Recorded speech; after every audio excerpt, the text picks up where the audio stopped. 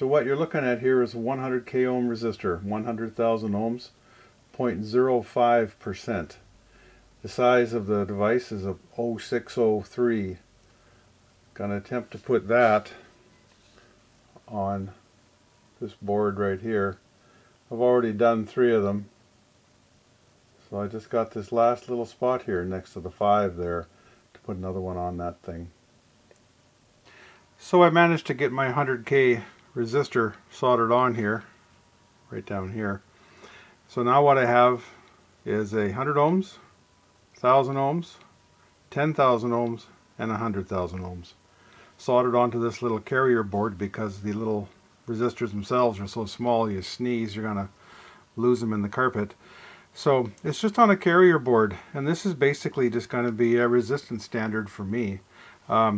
You know, it might be glorifying it a bit to be calling it a standard, but it's definitely the best tolerance resistors that I have. These are all 0.05%.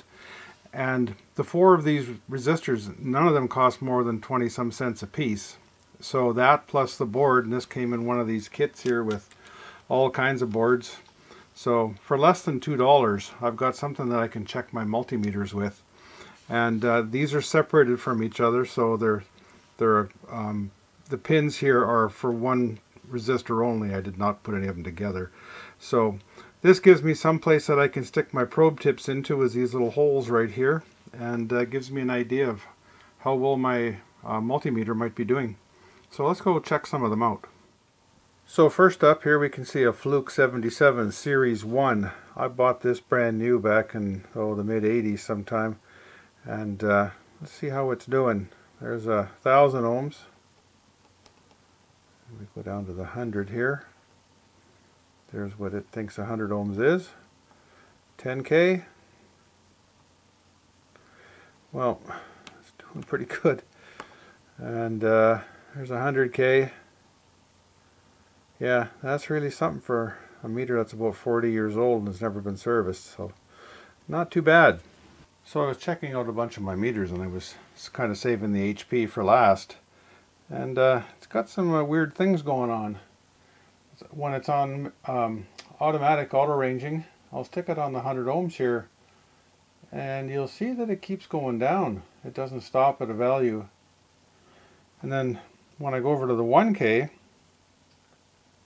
it's way out. It tells me it's about 900 ohms, unless I go and put it on manual ranging, and there we are, 1000.1 ohms.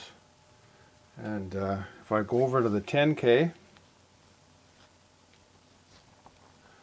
9.9983, more than sufficient, more than good enough. And let's try the 100K. Now remember, I'm still on manual ranging here. 100K, so 99.98, call it. So something weird going on with that 1K there. So here we have some results.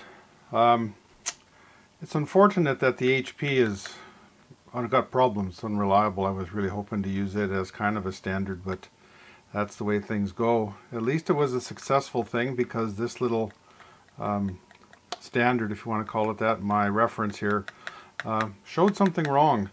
And I have reasonable confidence in the reference because of all the other values that I have here.